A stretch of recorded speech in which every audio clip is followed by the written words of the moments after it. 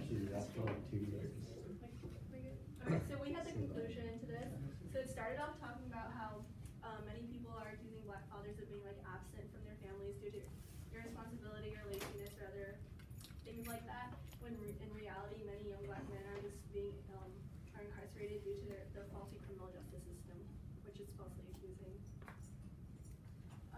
So mass incarceration has also become normalized by our society. We're used to having a lot of people in prison, and this creates a new racial caste system, which is very similar to slavery. And like for those of you who saw the documentary 13th, it was what they were talking about using people who were incarcerated to do tasks for free because they were incarcerated. And in many different ways, and many different people famous, like Obama gave a speech about Black fathers showing up in their children's lives, and Tyra Banks did a whole segment about where have all the Black men gone. But really, all the Black men have gone to prison. I mean, well, yeah. Yep. Okay. Like we laugh. And that's just because of like the points that the other groups have talked about with like the war on drugs, and it not actually being effective at preventing any crime. That has largely been shown that it hasn't really worked in preventing it. But what it does do is arrest people for minor drug offenses and send a lot of Black people to prison, and in particular Black men. And one thing that's really important to note is what perpetuates this cycle is people not talking about race and not bringing light to the issue that is unfair incarceration. Yeah. And one statistic that really stood out to us is that a Black child today is less likely to be raised by both parents than a child during slavery. Yeah, that's astounding. Did you hear that? Isn't that crazy? Oh my gosh.